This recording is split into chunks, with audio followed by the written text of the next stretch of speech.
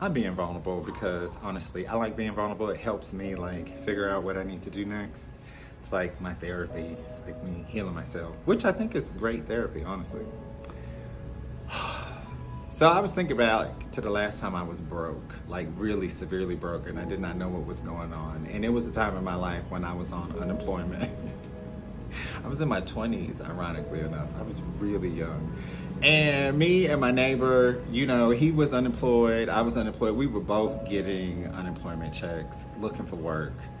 And it truly was an amazing time. Like, I think back to the moments and we did some crazy things. We had some crazy fun and we're still friends to this day.